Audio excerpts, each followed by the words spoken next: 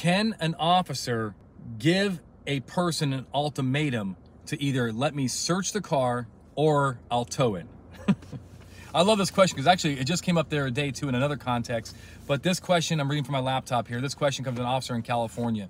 And just real quick, my name is Anthony Bandiero, bringing another Roadside Chat. And this is really from the road. I am in Charles County, Maryland, teaching K9 case law, a brand new class that we just launched this week. I'm also going over to Bel Air, Maryland right now. Actually heading over there right now. It's about an hour and a half away from here, and teaching advanced search and seizure, traffic stops, and advanced criminal investigations. All right, so this officer says, look, on a routine traffic stop, an officer learns that the driver is suspended or does not have a driver's license. The officer wants to search the vehicle for drugs, guns, etc. However, the officer doesn't want to impound the vehicle pursuant to the driver's license. He doesn't really want to. Can the officer tell the driver, hey, either give me permission to search your car or I'll impound it? How does that look if an officer asks for consent to search when denied and then goes ahead and impound it? I got to tell you what the answer here is, and it's an easy one. Absolutely not. We are not going to do this, guys. This is coercive, right? You cannot, number one, you're not supposed to be using tows to get into people's cars. Tows are supposed to be legit, on the up and up, right? Tows are community caretaking. How are you helping this person by towing their car, right? Is it blocking traffic? Are you trying to prevent vandalism? Hey, look, you want to tow it because the guy has no license and that's the way you do business, then so be it. But if the court believes that you are using this tow as a subterfuge, as a ruse, as a lie, to get into the person's car to search for evidence when you do not have probable cause, that, my friends, is unlawful. Second, when you told the person, hey, let me search your car with your consent, or I'm just going to tow it. What do you want? That is not free and voluntary consent because the person is coerced. They don't want their car towed. Okay. Also, they don't want their car. They don't want to force the repercussions or face the repercussions on that. And moreover, it's not even a true voluntary choice because you're basically telling the guy, hey, I'm going to get into your car either way. No matter what, I'm searching under that seat.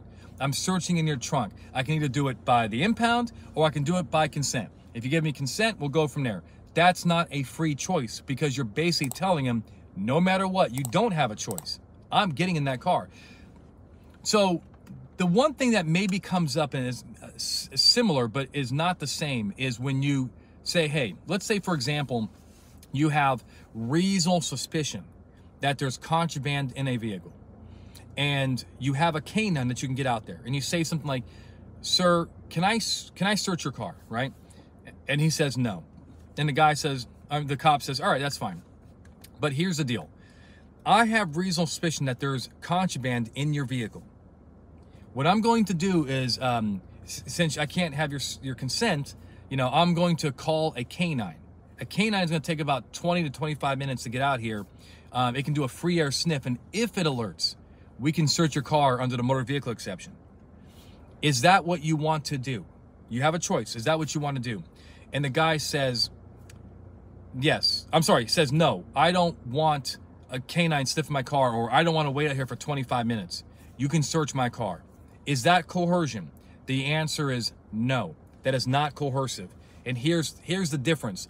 Number one is you have reasonable suspicion, okay? And you can get a canine out.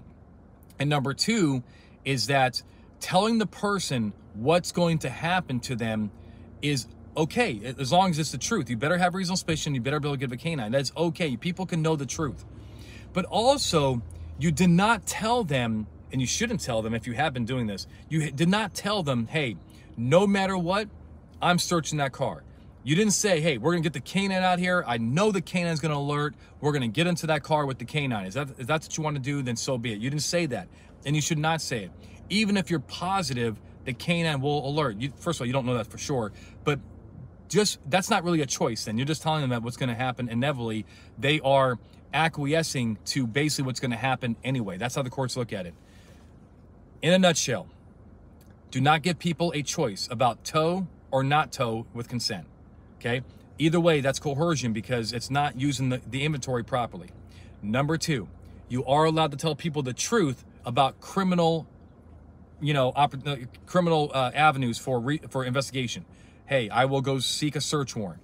I will, if you have probable cause. I will call a canine if you have reasonable suspicion. Those are okay, and they can change their minds, but it must feel like they have a choice. Does that make sense?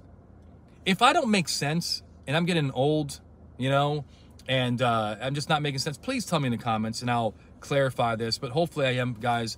I appreciate your feedback and everything like that. I do watch the comments as much as I can. Thank you so much. Keep the questions coming. Please like, subscribe, and comment. I do appreciate that. All right? All right.